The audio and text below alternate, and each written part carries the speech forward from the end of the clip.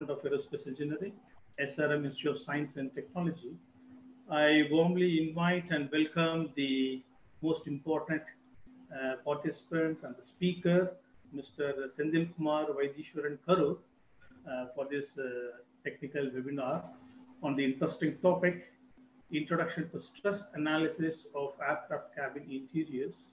So one thing I would like to tell here, some few participants, they called me and asked, sir, we studied aircraft structures in undergraduate and postgraduate, but we couldn't heard a topic kind of cabin stress analysis and all. So what was it about like that, they asked. I told you just join the session. The speaker, Mr. Senthilkumar, is the right person to clear your doubts or whatever it is. I hope I told right, Mr. Senthilkumar. Yep. Thanks a lot, everyone, for joining this session on Introduction to Stress Analysis of Cabin Interiors. And a special thanks to Dr.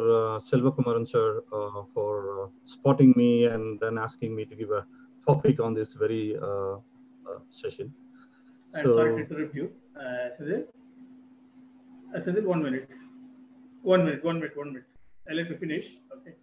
Yeah. So, Mr. Senthilkumar, he did his master's degree in aerospace engineering in Moscow Aviation Institute, Russia.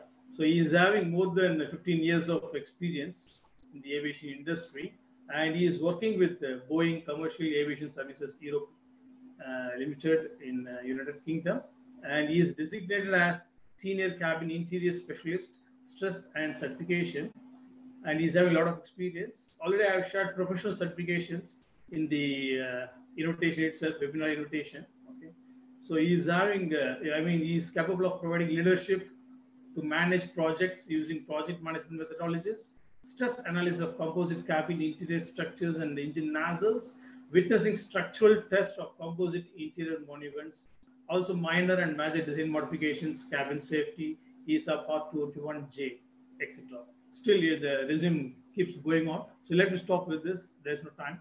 So, Mr. Senthilkumar, over to you. You can start the session. Yeah, thanks a lot, sir, for giving a bit of background about me. I think it's better that we start the session and listen. I'm very interested in listening to all the participants and what questions they're going to ask at the end of the session. Hope you all find this very interesting. We are going to do this particular course like stress analysis and certification in 2 parts. And today we are going to have a session on the stress analysis of cabin interiors, but again, it's an introductory course.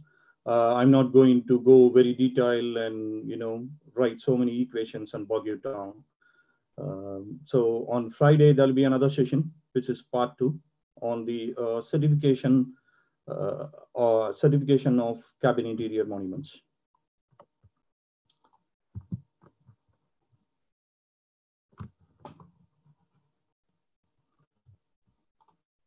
So we are going to cover overview about aircraft interior industry and understand the types of interior monuments and the purposes in this session. And we are going to talk a bit on general design and construction of aircraft interior monuments. And obviously our main topic of interest is stress and certification. We are going to talk a lot about stress and certification and analysis part of aircraft interior monuments. Again, this particular session today we are going to concentrate only on the stress part, and session on the Friday we'll be talking more about getting certification and doing testing of cabin interior monuments.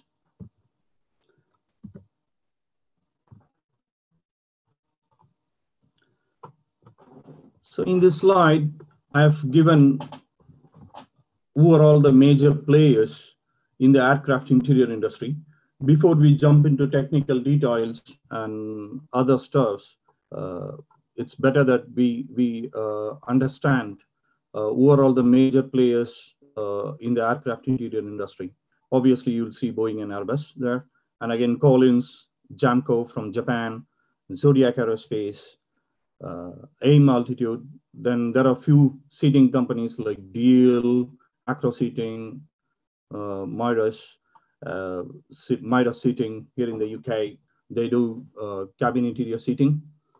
On the top right-hand side, I've just given a bit of figures on what the industry looks like. But this particular data is taken from 2013. You could see the aircraft interior industry has generated $6,500 million revenue in 2013. So if you see, if you look at that particular pie chart, you could say Zodiac Aerospace plays a major role in producing the aircraft interior components than any other player in the business. Then again, Collins Aerospace has got wide facilities here in the UK, and in Philippines. So again, as well as Jamco. Jamco is one of the companies or one of the forerunners in the business who has been in this industry for a very long time. So this particular chart shows us that, aircraft, how important aircraft interior industry is and how much revenue is being generated every single year. So I practically wish that in future we'll be seeing some of the major players from India too.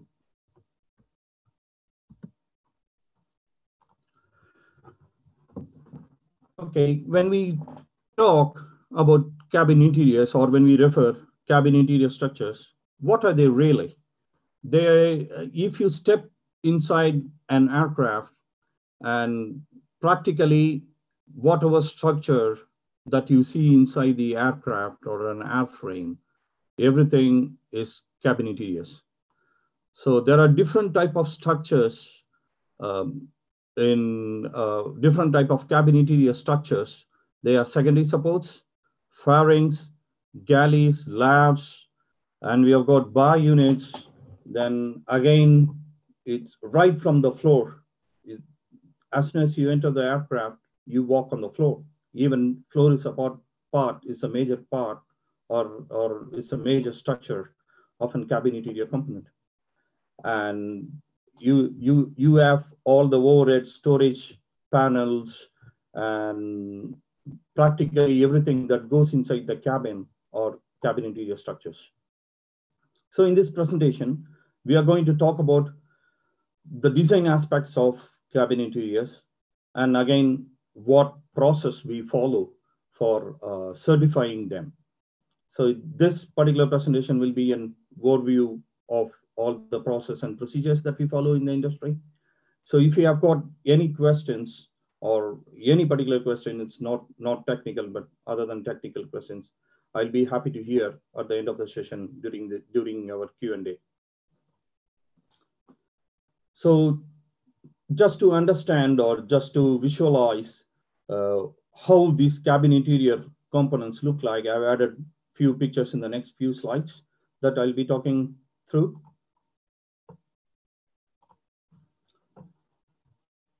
Here you could see I've added pictures of typical galleys, passenger seats, business class seats, and again, there are divided panels. Then in the top left picture, you could see how these cabin interior monuments are located inside the aircraft. And this particular which every airframe manufacturer is producing is called interior configuration map. And they actually produce these configuration maps before all the interior monuments and all the passenger seats get practically installed in an aircraft. And why it's called as a map? Because you would, by practically referring to that configuration map, anyone will come to know where a particular galley or a particular business seat or a particular storage unit or a particular lav is located. It's just a big pages and pages of diagrams.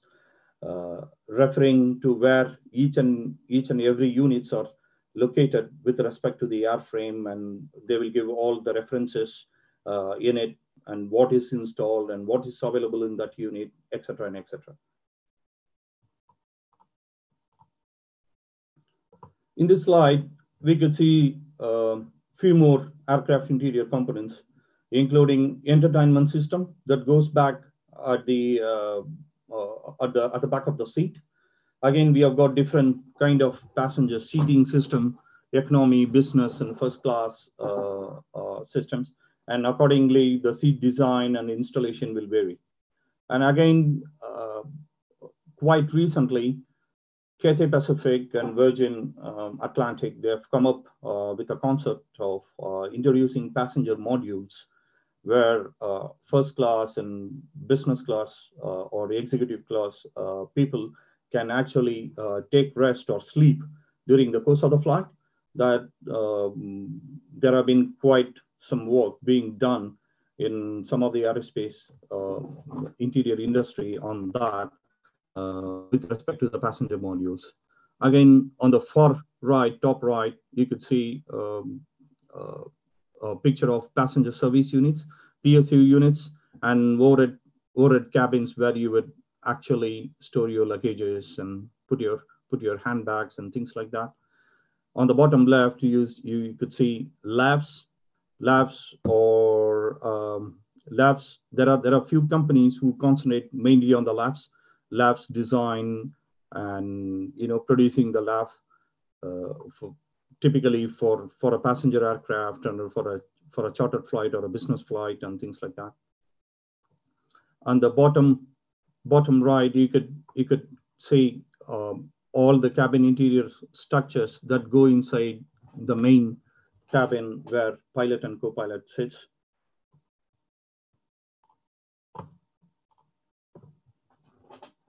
In this slide, I've shown pictures of bog alleys that are installed in the first class and business class cabin units. And these bog alleys they generate a lot of business with respect to cabin, with respect to premier airlines, because they are a bit complex in building itself, and at the same time they should also look attractive when installed in an aircraft. So there are few different challenges involved in building up of bog alleys and then putting them together, doing the stress analysis and getting the certification. Yes, moving on to the next slide. Before we get into the actual details of stress analysis and how things are analyzed or how things are getting certified, let us give a thought about what are all the general design processes that are followed in any industry or in an aircraft industry right from the scratch. Assume yourself as a product manufacturer or an aircraft interior product manufacturer. Then what are all the steps you potentially do right from the scratch? So to get your product certified and make sure that your product is safe and it goes inside the aircraft. So you would start by putting together all the requirements in place, and you will come up with a concept idea. Okay, this is how I'm going to build it. This is how I'm going to design it. Maybe you will brainstorm few ideas, or you will hire a panel of experts, and then you all sit together and talk. Okay, let's all develop a cabin interior product that looks very attractive, that's very light, that's very safe in operation, and that meets all the airworthiness requirements. And that's going to generate a lot of revenue if an airline likes it. So you come up with a set of ideas, and then it's the very next stage is planning and designing of those putting all those ideas in the paper, and then you move on to the planning and designing phase. And that's where it becomes very critical, because in the planning and design phase, you set yourself a lot of goals. One goal is to minimize the weight, reduce the cost of production, and then you take up the task of selecting the material. You know, you need to use appropriate materials to bring down your cost, and at the same time it should have structural strength and rugged stiffness. So those are all the challenges that in front of you. You take the challenges and then you come up with the design. There are several companies in the aircraft interior industry. They use stress analysis or structural substantiation or FE analysis of the cabin interior monuments at the end of the planning stage, or when they produce and when they come up with a conceptual design, they want to use FEA and then see whether the structure is good or not. Whereas some of the industries, as soon as they come up with the planning, they actually produce a prototype using the materials, and they come up with a finalized design. Okay, when your design is finalized, they tell, okay, let us go and do an FE analysis or structural analysis to see whether our structure has got rugged strength and stiffness to withstand all the loads when it will be actually installed in the aircraft. So that's where our stress and certification step is, which is very, very critical in the entire engineering design process. We need to understand it from a broader sense, why we are using this stress analysis, why you are using this FE analysis in the industry. Obviously, there are few challenges. One thing is reducing the time. You have to bring down the time right from the start to till the time you deliver the things to the customer. They're obviously now airline business are very, very critical, and they look up to the industry to save time and get the product out as soon as possible. At the same time, you have to bring down your cost much. You have to save money in practically using the material. And again, when I say about the cost and materials, the main important thing that comes to the mind is the weight of the structure, because the weight of the structure plays a very important role. You can't build up a structure with tons of weight and put inside the aircraft, because that's going to load the airframe, and you need to have a minimum weight. Your interior should be looking sleek. At the same time, it should have both strength and stiffness. It should have a minimum weight. And at the same time, it should also meet all the safety requirements prescribed by the agency. So that's where this particular design process helps us to understand how important this stress and FE analysis process is.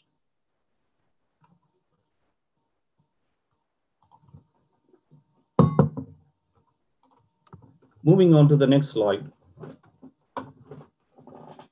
In this slide, we'll just see how important our stress and certification process is, and also what are all the procedures that we follow. In the stress and when I talk about stress process, the main role is building an FE model, because this finite element analysis or finite element method is used to compute interface loads and predict the load distribution in the structure. When I said that all these interior monuments are installed in an aircraft, inside the aircraft, and these interior monuments are attached to the airframe at the top and as well as at the bottom.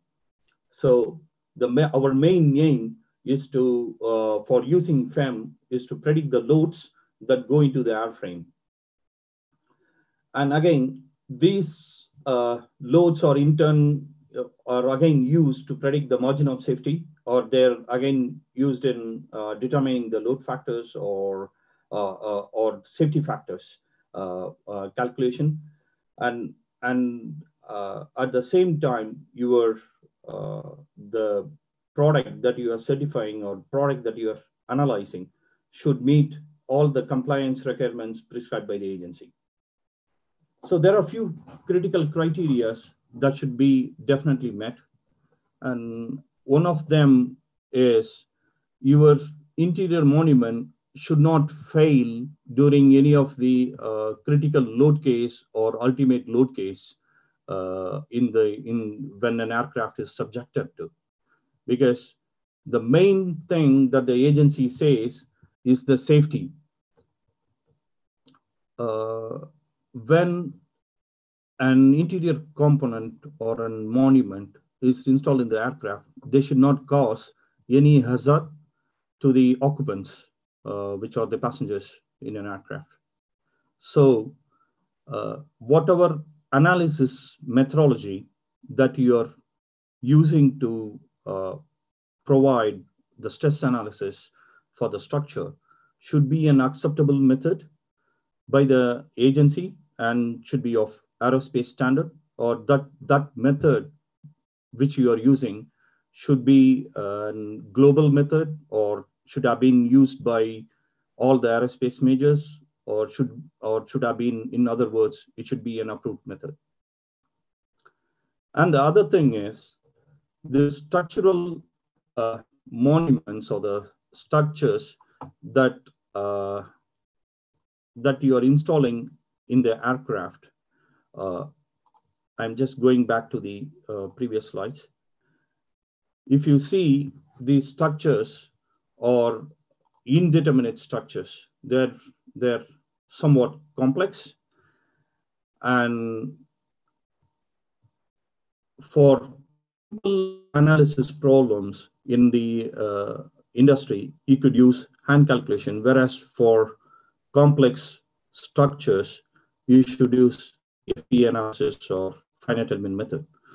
So again, these particular structures, like cabin interior structures, which are different for different aircrafts.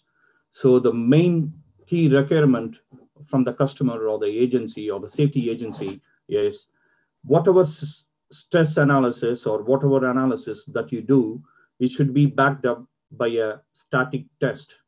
So you should practically carry out testing of this component before you could get certification from the agency. And again, there are several criteria for the test. If your structure is similar to the structure that has been previously certified, then you could show comparison to the previous structure and also show that your loads are lesser than the structure that is already certified, and then apply for a new certification.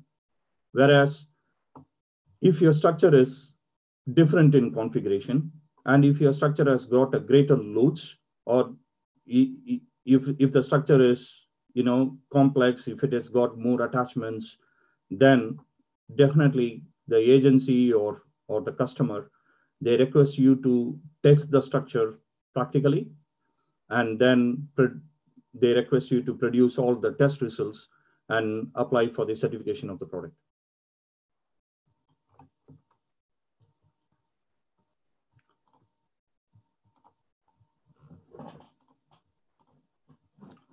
So moving on to the next slide. I've just had a few slides for the people who are new to the finite element method or finite element analysis. So what is FEA? So finite element analysis, or method you could call, is just a numerical method for solving problems where we practically discretize the physical structure into number of finite elements, where we mathematically model them and then analyze them. So why we need FEA? Why can't we simply use all the hand calculation techniques which are recommended in strength of materials or theory of elasticity, you know, those calculations you could use for a simpler problems, like take for an example, a beam problem. You can analyze the real beam or a truss structure as an 1D structure, and then apply the mass at the CG, and then give, you know, you can calculate the bending moment, reactions, and things like that. Whereas practically, you have got a complex structure like airframe or engines, or in this case, it's interiors. All those complex structures, you can't analyze them, or you can't predict the exact behavior using the hand calculation. There will be so many unknowns. There will be so many parameters you have to consider. So when the structure is complicated, so what I mean here is geometric and both material. Sometimes you end up dealing with nonlinear materials. So that time you got to use FEA. And again, in our specific case, all the cabin interior monuments mostly are indeterminate structures.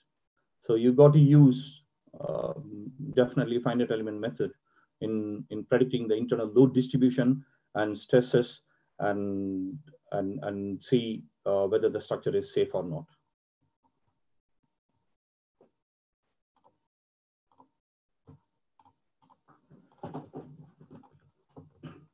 Again, I've just added another slide here just to recollect some of the basics of FEA.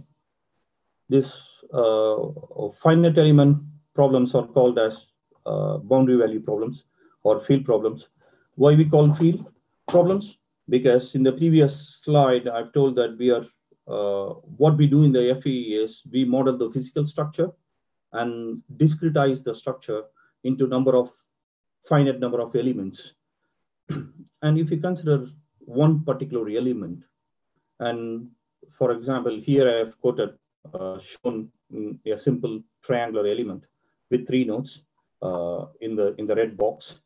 If you see that particular element, what are the things you could see at the boundary of the elements? At the boundary, there are nodes of this particular element. And again, this element is connected to the next element at the nodes. And again, that element is connected to the another element. Likewise, all the elements are connected to each other at the nodes. So when we analyze the structure, when we use the finite element method, the main unknowns or the field variables or the nodal displacements, forces, or stresses. And again, in most of the FE method, what we do is we compute this nodal forces, nodal displacements, mainly at these nodes for the finite element model. And if you want to determine any of the unknowns in the domain or in the field region, they are done using interpolation equation. So in this very example of 3-noded triangular element, assume we have got one unknown, which is displacement at each of the nodes. Like at node 1, it will be U1 or phi1, phi2, and phi3. So we have got 3 unknowns, which are the displacements at these 3 nodal points. So if you want to find how this particular unknown is going to vary over the domain region, then that can be determined using the shape function equation, or they have done through an interpolation technique. And again, I've listed the shape function equation on the left-hand side. If you see in the equation, the term phi1, phi2, and phi3, all the field variables, those are the unknowns at the nodal points. So what we mainly do in the FEM is, since I told we exactly model the physical structure, we define the stiffness, which is the material property, and we have got a known value, which is the force that we are applying to the structure. Or sometimes you apply constraints, which is the boundary condition to the attachment points. In case of aircraft interiors, this galley or lav, they are attached to the airframe at the top and at the bottom. So you constrain the nodes or you apply boundary conditions. So what finite element software does is it will start writing the stiffness matrix for each and every element, and then it will derive a global stiffness matrix for the entire structure. And what is the unknown that we have here? The unknown can be displacements. So it will determine the unknown from the stiffness matrix, and it will give us the output. So this is just the basic of FEA. I've explained to you in simple terms for people who are very, very new to this methodology.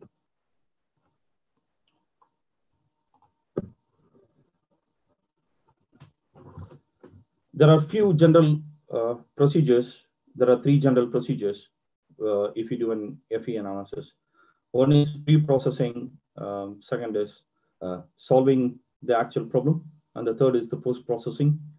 In the pre-processing step, we study the geometry or come up with the geometry of the domain. And in the second, or in the same step, we also choose what kind of elements we are going to use to idealize our structure. So this is a very key step, because the choice of element should be right, because you are actually going to represent the physical behavior of the structure. And you have to give appropriate material properties or correct material properties for the structure to behave or to predict its actual behavior. And the solution step can be done using the finite element software that you are going to use, and it computes all the unknown that you want, like stress, strain, displacements, and forces at whatever location you want to see.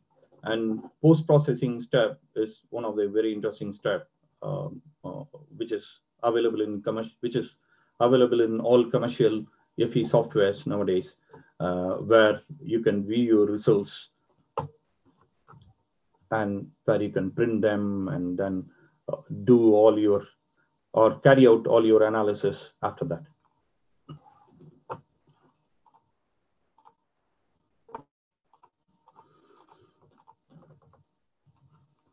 And in this slide, I've just added info about Patton and Naston. Why Patton and Naston? Because we are commercially using that worldwide in the aerospace industry. And there are several options that are available to us in Patton and Naston. You can carry out linear, non-linear, then again, frequency response, transient response, etc., and eigenvalue problems. And the aerospace industry mainly use Patton and Naston, because Naston stands for NASA Stress Analysis Tool. And they have initially developed or coded Naston, which is a solver, to meet or to take into consideration all the aerospace scenarios, like how a 2D plates behave. All the Timoshenko theory has been inbuilt into it when they have coded Naston analysis code. The Patton is used for pre-processing and then doing and post-processing, whereas Naston is, as I mentioned, it's a solver. You could solve the problems or the finite element problems that you are building.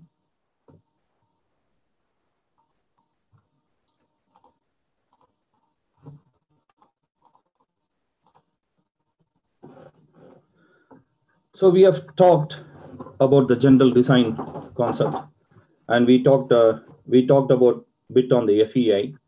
So in this slide, I've put together an information about what materials we are going to use in cabin interiors, and how do we meet all the safety requirements.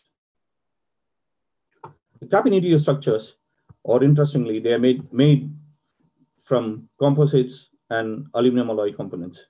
On the bottom left-hand side, I've just put a picture showing how much amount of composites have been or being used in the production of the aircraft. If you see, more than 50% of the materials that are used in an actual aircraft are composites. And again, we have got a large chunk of aluminum and titanium materials are being used. The key requirement of cabin interior material is these materials should provide safety, comfort for the passengers who are occupying the aircraft, and at the same time, they should meet CS 25.853 requirement, which is toxicity and smoke requirement. So what happens in case of fire accidents or unfortunate events? So when the aircraft is in the fire, so these cabin materials or the materials that has been used in manufacturing of the cabin interior monuments, they should not emit toxic gases. There are also flammability requirements where this material should be able to self-extinguish themselves after 3 seconds or after 2 seconds, or since the fire is, if the fire has started. So those kind of stringent requirements are there. The main reason for this requirement is it should give any passenger or any occupant in the aircraft a reasonable time for them to escape from the region of accident or any unfortunate event. And again, I've added a few slides on composite materials for people who are new or who are hearing what composite materials or the term composite for the first time. Composite materials or I will say it as an engineered materials. They are made from 2 or 3 different constituents, and they act together as one particular component. So generally, the composite material will have a lamina, which is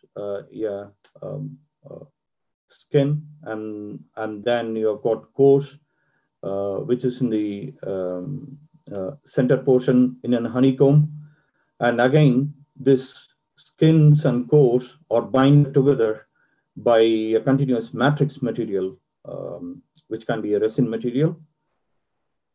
And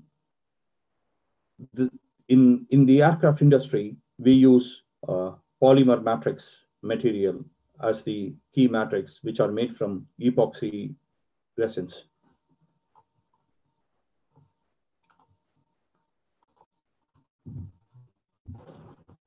On the left-hand side of the presentation, I have shown what are all the common materials that we use for the interior structures. On the right side, you could say I've added a few pictures showing commercially available composite materials, whether it's a glass or carbon fiber, woven or components. Basically, all the panels or the main structural panels of an aircraft interior structure, they are made from carbon or fiberglass panels or fiberglass lamina sheets. And again, we use standard honeycomb structure with Nomex aramid cores. And also there are regions that needed reinforcements, or those are the regions which are close to the attachment area, or at the floor panel, we use honeycomb structure that has got aluminum core in it. And for the bonding, we use epoxy or phenolic resins, and mostly epoxy adhesives are used. And again, as you have seen in the previous slide, there are, I mentioned to you that these bar galleys and other storage units and labs, they should be looking really attractive to the occupants. So for finishing part of it, we use deco panels, which are again, some kind of synthetic panels. In case of seats, for example, the aircraft seating uses synthetic leather or natural wool fabric materials. And in case of floor, we use floors where there are different zones in the floor, depending upon what monument is installed or what load is going to act on the floor. So they use 31 mil or 41 mil aluminum core panels. And again, on top of the floor, there are most of the cases, they use woolen carpets and again, polyvinyl chloride base sheets and things like that, just for the attractive purposes. So when we talked about the materials, there are few material characteristics that are very, very important and key to the aircraft interior industry. So one of the main thing that I've already mentioned is toxicity, and other thing is flammability. And again, these materials, they should have low weight, low density, and they should have adequate stiffness and adequate strength. One of the key challenges of aircraft interior industry is getting these materials in place and then using them for manufacturing, which is the major cost to the industry.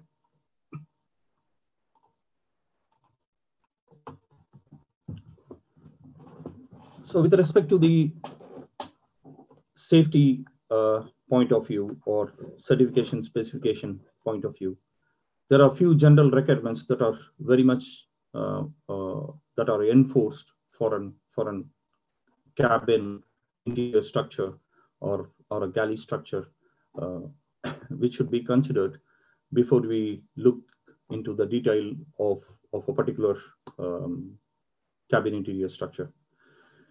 So one particular requirement is all the structure that you are putting together or whatever components that go inside the structure should act as a single unit.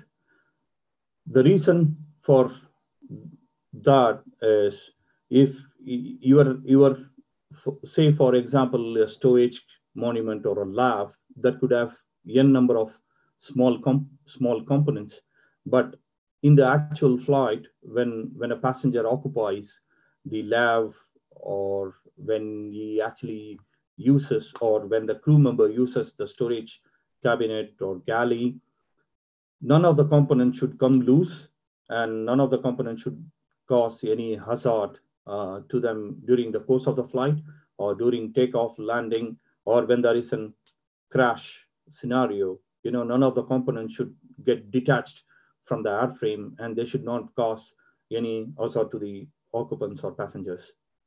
And all these surfaces, they should look decorative and attractive. And again, one of the key thing is from the loads point of view, they have that the safety agency recommends is you should analyze your structure for all the worst case loads that are possible to occur during the different course of flight, whether it is landing, takeoff, or during the crash inertia case. So whenever you are analyzing and testing the monument, you practically got to test that in different orientation, so that your monument or your structure is able to take different loads from different load cases, and we should be able to demonstrate safety or compliance to the requirements. And one of the last but key requirement is deflection or displacement.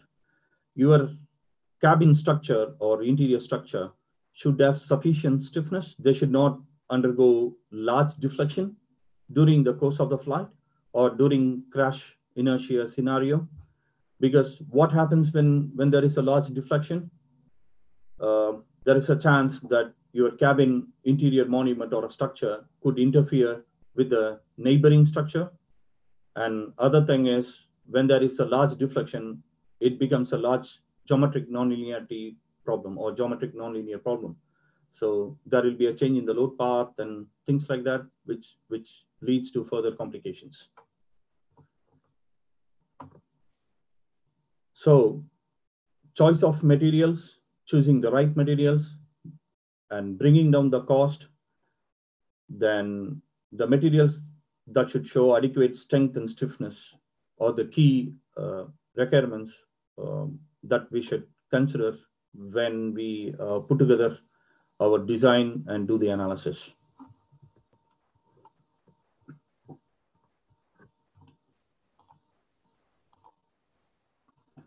Okay, let's look into specific detail and understand how a typical cabin interior structure or a monument looks like.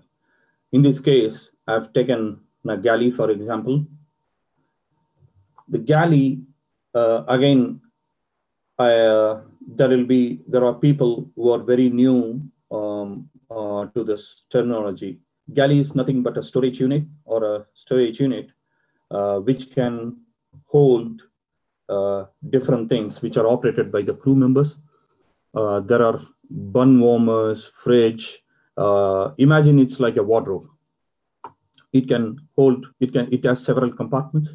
It can hold several things, storing of food materials. Then there are bar galleys which can store wine bottles and other things.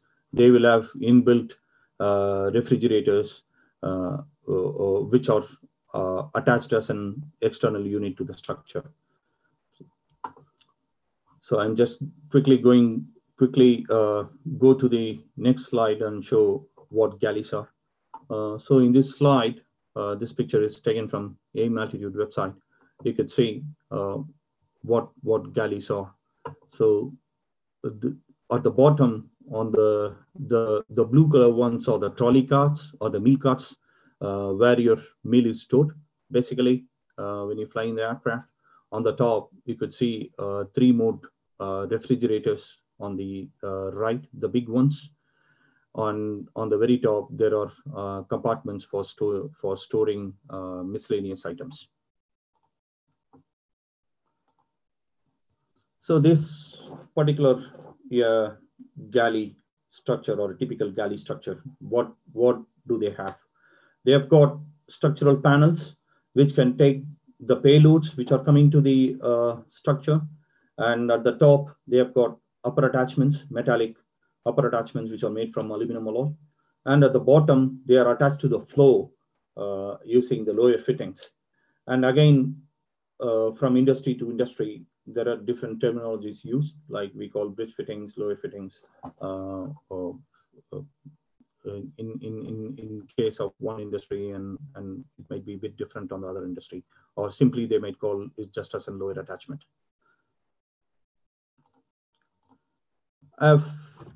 In this slide, I've just put together what materials we are going to use in manufacturing all this composite structure. So the main structural panels are composite honeycomb panels. They use Nomex core, and as well as the main compartment panels and the door panels. And again, there are different type of cores available. Like if there are key structural panels which are attached to the lower attachment and the upper attachment, they use sometimes aluminum core, and in most cases they use Nomex core. And for the compartment doors, sometimes we use the foam core, which is a lighter lighter core, or it has got a lighter density. And again, we have got aluminum components, which are the upper attachments and the lower attachments. And again, these galleys are made as modules. They are constructed in a modular form. And if you ask me, this particular galley, which I've shown in this slide on the left, is made into two parts. One is the upper part of the galley, and other is the lower part of the galley. And these two parts are attached to each other using the we use structural joints. They are called as split line joints. So in this very presentation, we are going to talk about just overall, and it's just an introductory presentation. I'm not going to get into specific details and mention, okay, this is how we are going to connect and things like that, because it could take a day long or more if I get into specific details.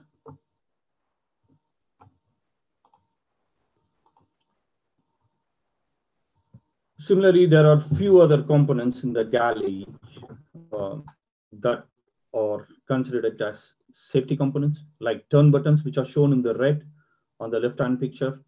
You could see there are red color components, or the metallic components that hold the trolley carts. They're called as turn buttons. And again, there are metallic extrusions attached to each of the panel. They're all made from aluminum alloy, either 2024 or 6082 or 6 series aluminum alloy. And again, the key components, which are upper attachments and lower attachments, they are made from aerospace grade, which is 7075 material aluminum alloy.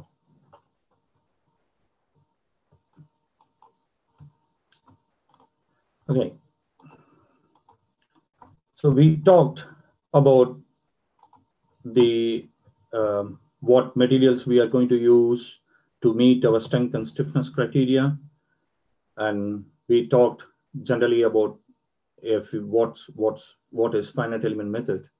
Now getting into the details of the FE model for the galley. So generally speaking, we use different elements in FE, like 1D and 2D elements, 1D bar and beam, and 2D or tria and quad elements. And we don't use much of the 3D elements in building up of the finite element model for the aircraft interior structure.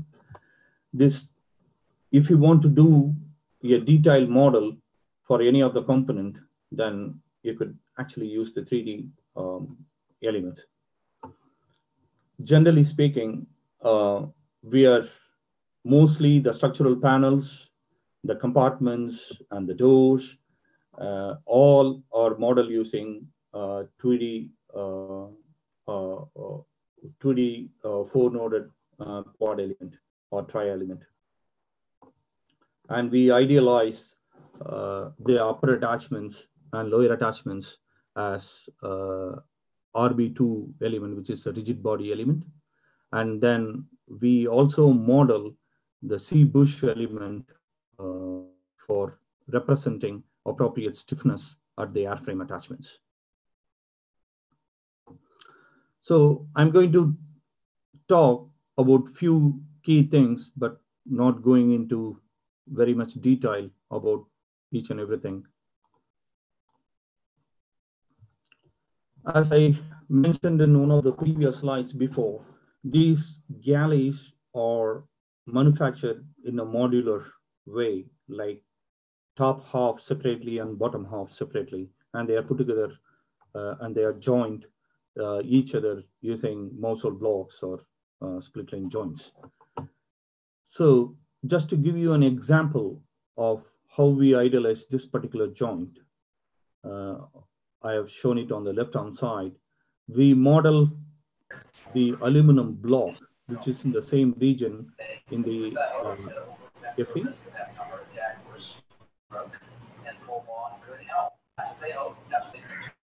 Hello? Go ahead. Yeah, we model the metallic aluminum block in the PCOM layer. And again, I understand there are people who are very new to Naston. PCOM is the composite material definition card, where you can define the number of plies or laminas and core, and again you can give the material properties and or strength properties to the composites. So we have to model. So what we have done here to represent the joint is we have modeled the aluminum block in the center element, which is shaded in gray, and then we have modeled the two bolts at the split end joints using C-bush elements, and again we have calculated the stiffness using Fitts relationship. So I'm not going to get into very detailed.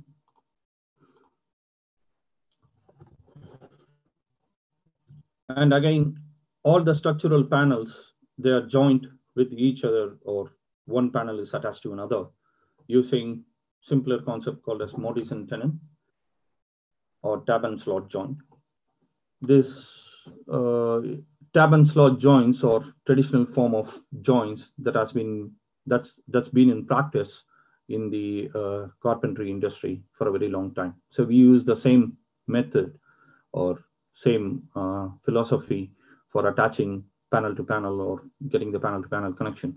But again, those attachments or at the tab and slot joint, they are attached using the adhesive too. And layer of adhesive is applied at the top and bottom lamina when the joint is put together. So we idealize that as rigid body element, which is RB2 element. And again, there are people who are new to this particular Naston and pattern field. So RB2 or rigid body element is nothing but an element that has got an infinite stiffness, because our interest is not in the joint, but our interest is to see how we are transferring load from one panel to another. And as I said, we idealize this particular structure or these kind of joints using RB2, and we can still pull out the loads or forces at the joint and then analyze them separately or individually, or we can do a detailed analysis and see whether the joint is good or not. And one of the other reason we are modeling this way is all these joints, as I mentioned to you in one of the previous slides, that it's the safety agency or requirement that all the key structure or all the joints should be certified with test. So we need to perform actually test and produce a full set of results or a results document to get our methodology and everything certified. So that's another reason that we don't have to spend so much of time in modeling the joint, because our it is certified by test. So what we need to concentrate in the FE analysis here is getting the loads out of the monument at the attachment region.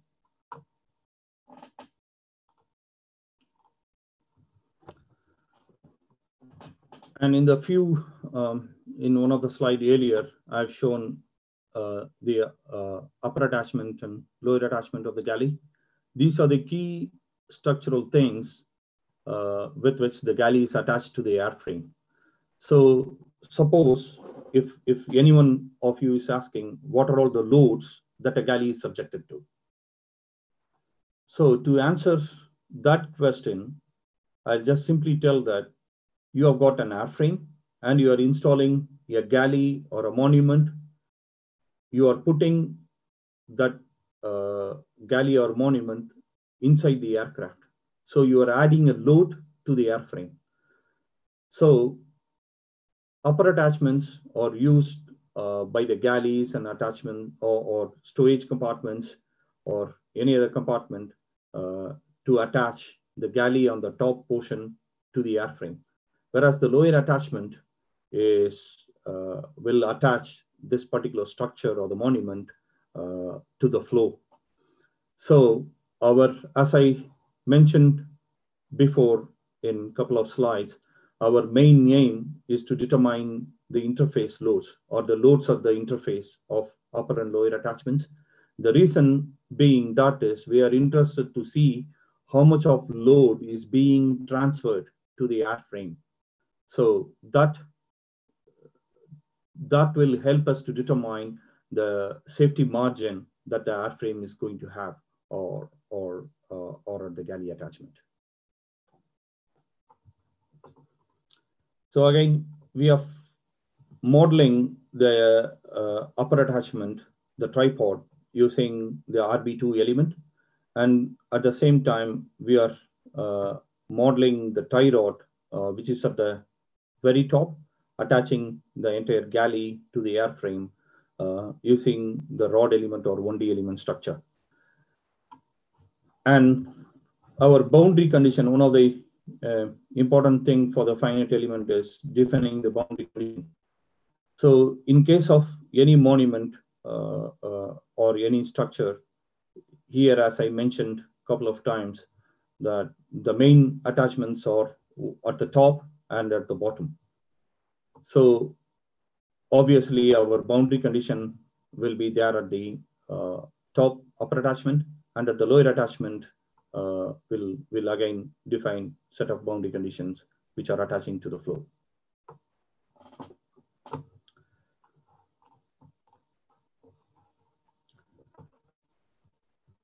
In this slide, I've just shown how we idealize a typical lower attachment. But again, we are using RB2 or rigid body elements, and then C-bush element to represent the appropriate floor stiffnesses.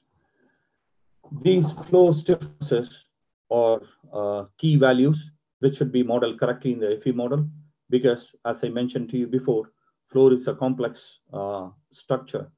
Floor can have different number of panels, and these panels will have a varying stiffness throughout the length of the aircraft, because there are different components installed at different stage. So you'll have business class seats, you'll have economic class seats, which are a bit crowded. And at the same time, you have different galleys coming at different locations. So the floor, if you actually look at the floor drawing or the floor structure, it's a very complicated structure that has got stiffness running in both longitudinal and horizontal direction, and it has got number of panels that are attached using splice joints to meet the racket to provide the racket stiffness. And these stiffnesses that are defined in the analysis of galley models, they are obtained either from the airframe or the airframe manufacturer for representing the exact floor stiffnesses. So I just added a slide to provide more clarity to you how we are classifying the aircraft into different zones, and how this particular thing can influence the stiffness that a galley or any seat unit that is attaching to.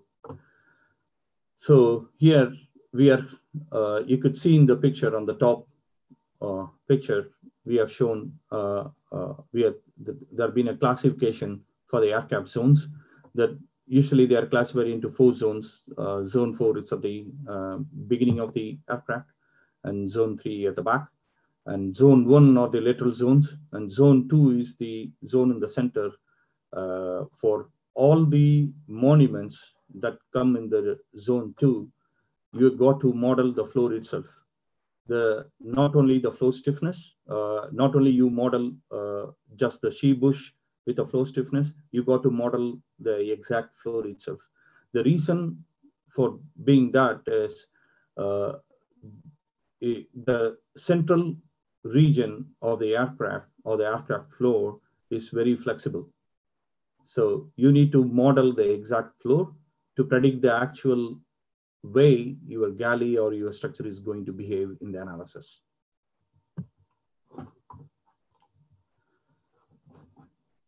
So we talked about idealizing the FE model. We talked about our assumptions or mandatory requirements that we should have. We talked about stiffnesses and what are all the, now we are going to talk about what are all the loads that typically cabin interior monument is subjected to. If you look from a broader perspective, for the airframe structure, you have got external loads like aerodynamic loads, and again, vibration loads from engine or that the engine is transferring to the airframe. Those are airframe loads. But as I mentioned to you before, these are the structure which are installed inside the airframe. So when they are subjected to an emergency landing case or a crash case, they are subjected to different load factors, which are G factors. And again, those flight loads, which are coming to the structure, they are a part of it. It's transferred to the monument. But again, in the aircraft or aircraft interior industry, the loads group, they put together set of load factors that we need to use when analyzing the cabin interior structures. The other loads that I could think of is the abuse or assist load. Because as I mentioned to you before, these cabin monuments and storage units are all used by the cabin crew. So they open the doors, compartment doors, they close the doors, they take the trolley out, they put in the trolley in. And these are the loads that any human or any manually you could exert to the structure. Abuse loads are the loads or the external loads that you could subject the structure to while you're operating with it. And again, pressure loads. We all know that aircraft interior cabin is pressurized because as you travel to different heights, with respect to the altitude, the pressure drops.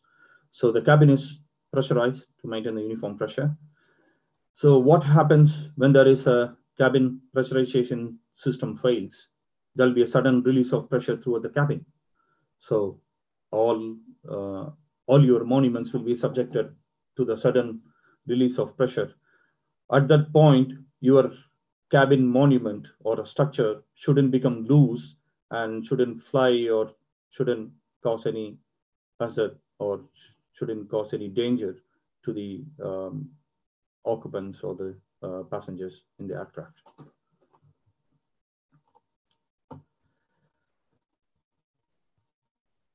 Talking about the design load requirements from the with respect to the certification specification or with respect to the rules and regulation derived from the agency, CS 25.561 gives you a detailed list of factors or the load factors that we should consider for analysis of interior structures and interior monuments. These factors are derived based on the experiences that from different aircraft industry that the safety or the agency has put together. And again, we have got in-flight and ground loading condition or ground condition during what happens, what are all the factors during in-flight scenario and then takeoff and landing scenarios. And again, these load factors, again, as like stiffnesses, they vary between zone 1 and zone 4 or zone 1 to zone 4. These factors are again practically determined by the loads group from all those tests and all the analysis they have done. So they put together all the load factors in compliance with the rules of agency CS 25.561 rules and regulation. So whenever you are analyzing the cabin interior structure or testing, you have to consider all the worst case load factor you have to take into account for your analysis, and you have to check whether the cabin interior structure is safe and doesn't get detached during the course of flight, whether it may be due to whether it may be landing or takeoff or any other crash case. You should show compliance to the rules and regulations put together by the agency, which are certification, specification, rules and regulations.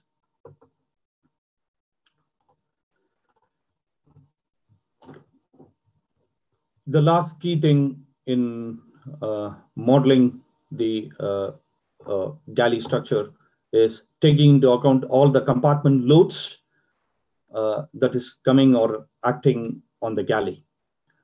If you look in the galley, there are different compartments. As I mentioned to you in one of the previous slide, we have miscellaneous compartment, and we have got some big compartments that accommodate microwave, fridge, bun warmer, and these kind of things. So you need to take into consideration all the masses, that all the payloads that come inside a particular monument or galley or storage structure, and then you should analyze it for the worst case load factors, which we have discussed in the previous slide. So the total force that you could expect to see in one particular direction will be mass of the galley into the appropriate load factor into 9.81 meter per second squared, which is acceleration due to gravity. And again, if you ask me, how do we idealize the compartment masses in the finite element method or using FEA analysis, we normally apply the mass at the CG using mass elements, but again, those masses are attached to the appropriate attachment points where the units are getting attached to the panel, or at the insert location of the unit. We model RB2 or rigid body element at that locations, and then we model the mass element at the CG of the compartment.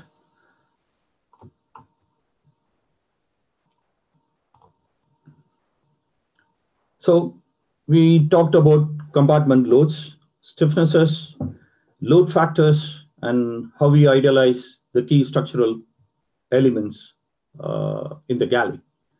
So then we take the help of our commercially available pattern nesting software. Then we solve it. And what are all the results we look at? We look at the displacements, and then the interface loads of the top and upper and lower attachments for most of the structure. And for analyzing or to carry out detailed analysis of upper and lower attachment, we extract loads from the loads model or from the finite element model, and then we carry out detailed analysis on the upper and lower attachment. And in the detailed analysis, we cover lug analysis, and then we do section analysis just to see whether they have got enough reserve factors to withstand the load or not. And in the overall model, we look at the galley displacement. As I mentioned to you before, we look at the deflection, the way the model behaves. The reason being is the model should have appropriate stiffness characteristics so that it doesn't deflect too much and interfere with the neighboring structure or cause any load to the neighboring structure.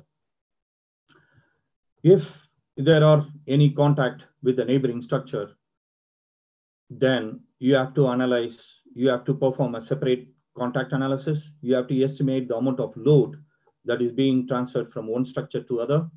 Then you have to look into, you have to detailedly do an analysis to come up with all the results. So I've just added this particular slide as what are the general expectation that a customer requires in the aircraft when you're doing an analysis or FE analysis of an aircraft interior monument or structure. at the end of your analysis, you're required to produce a complete analysis report. That particular report should cover everything. Like you should be able to demonstrate your structure is safe and airworthy. You should show all the deflection.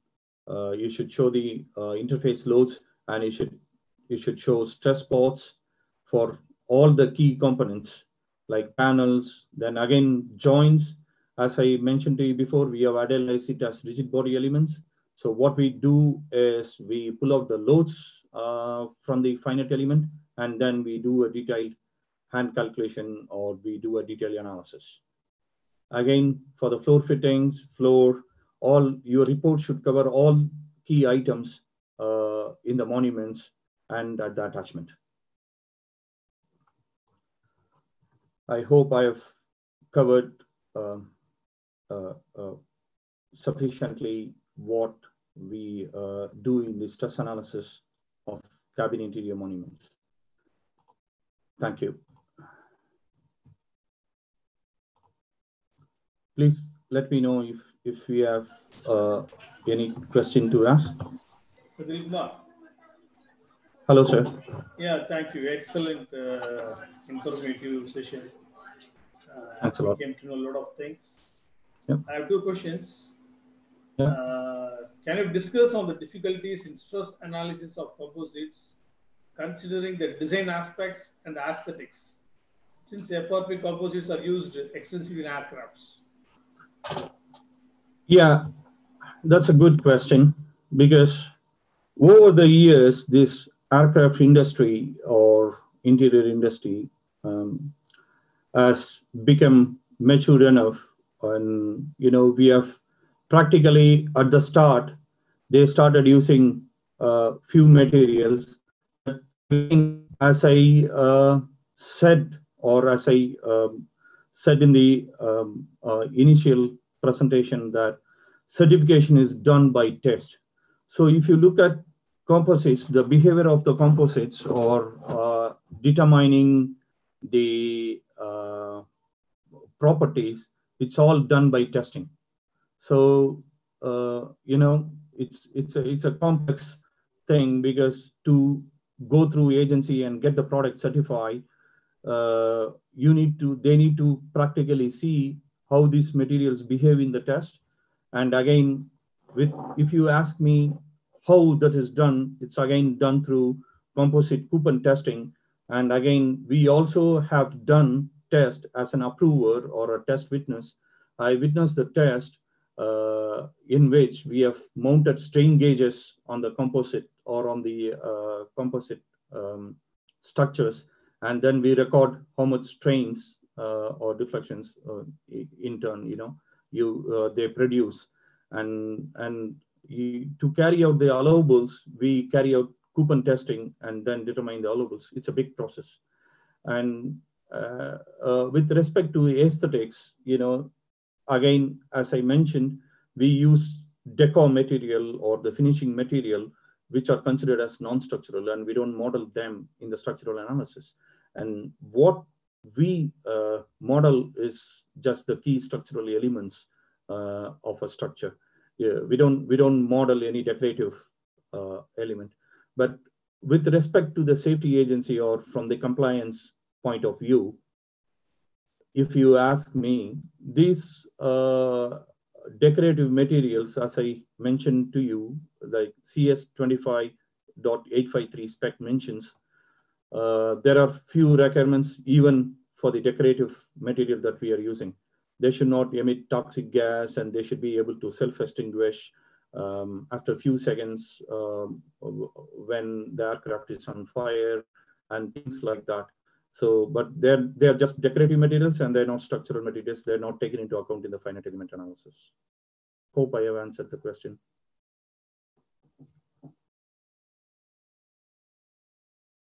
One more question. Yep. Any suggestions on online certification courses for structural analysis applications? Sorry, structural analysis of? Applications. Applications. Yeah.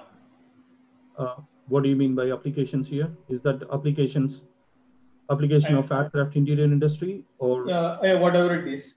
You just keep in mind general like that. Okay, you mean they're interested only in aircraft industry?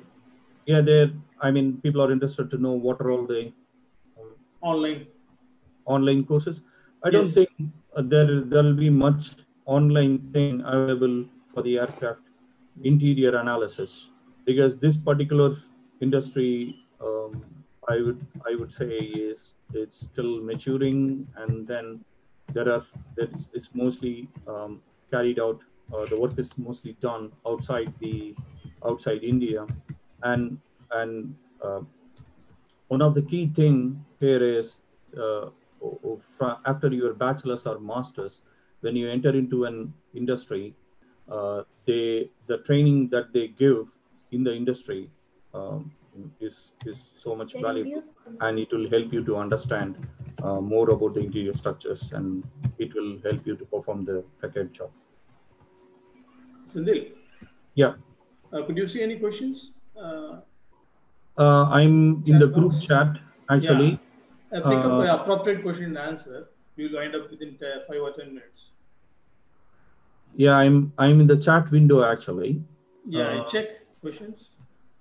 Pick up most important question, then you can answer. Yeah, they're asking which software is mostly used in the aerospace engineering. The range of softwares are used, but when it comes to the interior industry, mostly Pattern and Aston is used. And again, for pre-processing, we are using Hypermesh. There are few industries which use Hypermesh and FEMAP, but mostly for solving and analysis, Aston is used. That's one question. Just scroll up and check. Yeah, and they're asking, can you give a material list which are used in the aircraft? Or there are a lot of materials that are used in the aircraft. Available in the Google, right? Yeah, that's most of the things are available in the Google. But again, I'll request you to refer to Grun or Michael New book that they list extensive list of materials which are used for different components and airframe structures.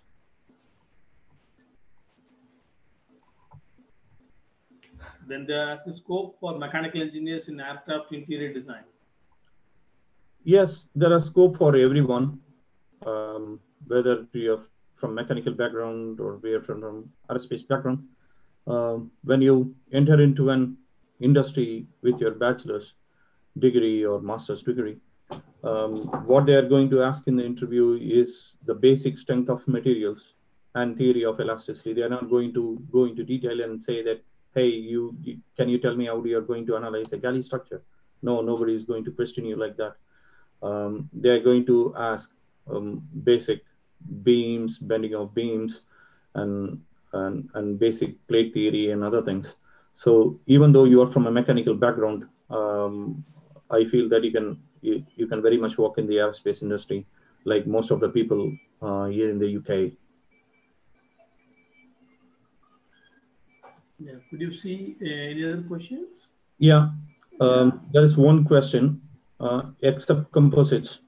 So what will be the second best material you will prefer, which can be used as cabin interior? Well, I'm not, it's not my preference here, because the thing is, here the key players are the weight, stiffness, and the cost. So you need to look into all the three specifically. And again, there are key material behaviors, like if you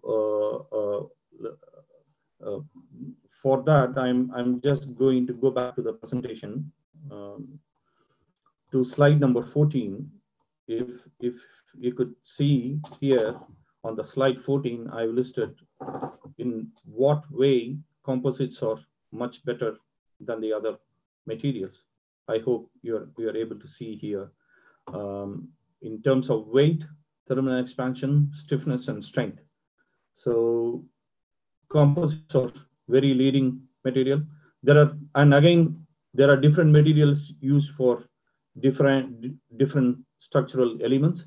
If you look at the top upper attachments or lower attachments, they're all aluminum casting. And again, if you look at the extrusions, they are aluminum sheet metal components that are used in the aircraft interior industry. If you need any reinforcements at the location where the load is being transferred, yes, I agree, we use aluminum metallic blocks and aluminum doublers for reinforcing the composite structure. But mainly to save weight, all the main structural panels are used in composites, because here you should not put the personal preference in front, but again you should think from the advantages that each and every material is offering, and again you should think what the safety agency is recommending us.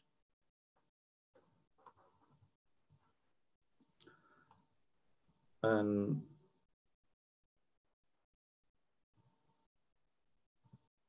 yeah, that's one more question. What is the material used for aircraft fuselage, and what are the requirements of stress analysis of aircraft fuselage?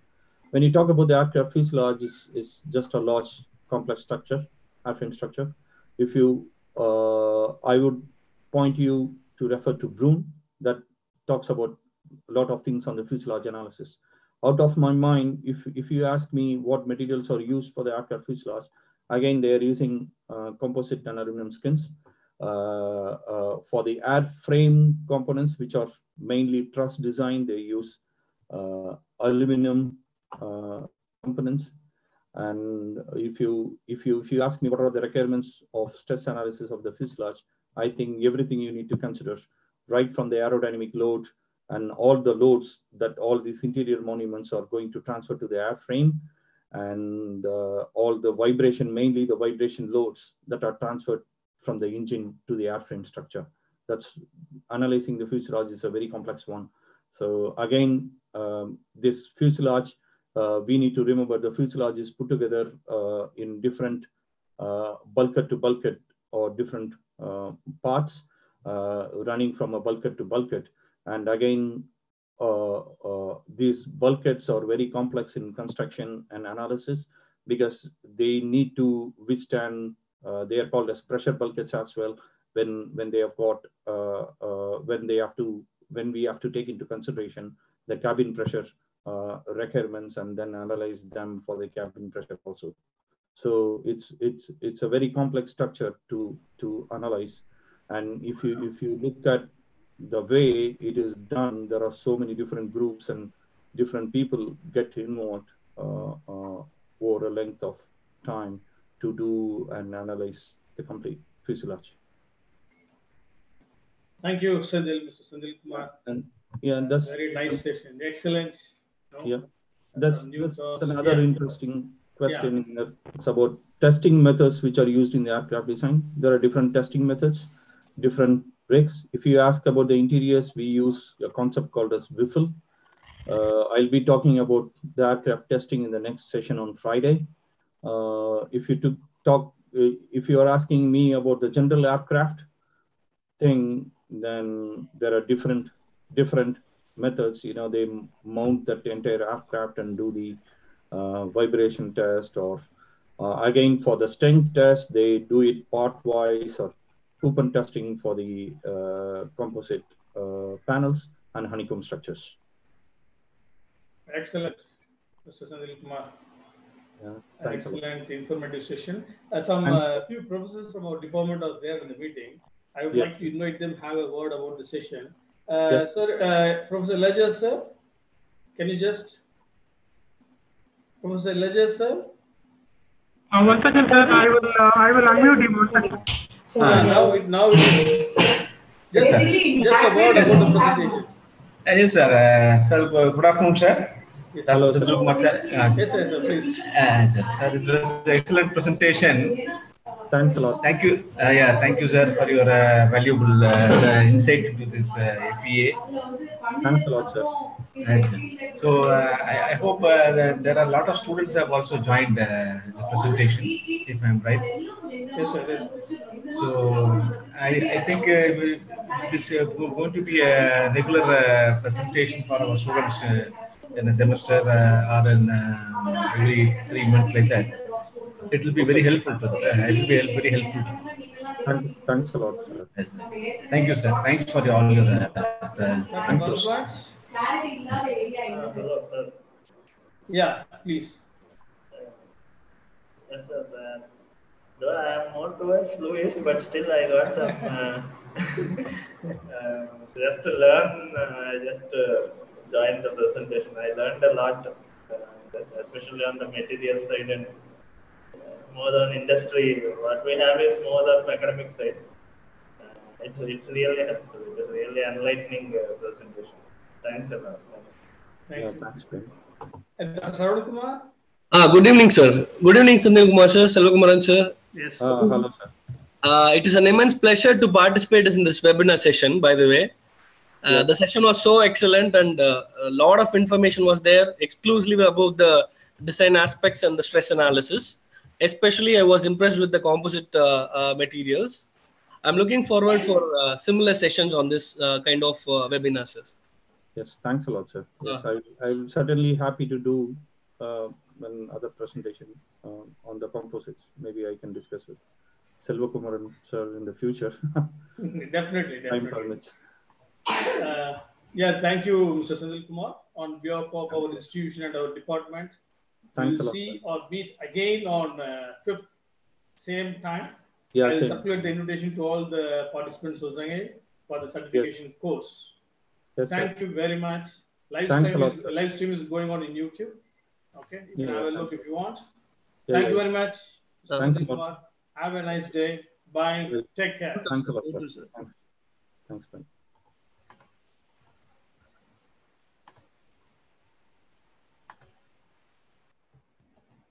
Thanks.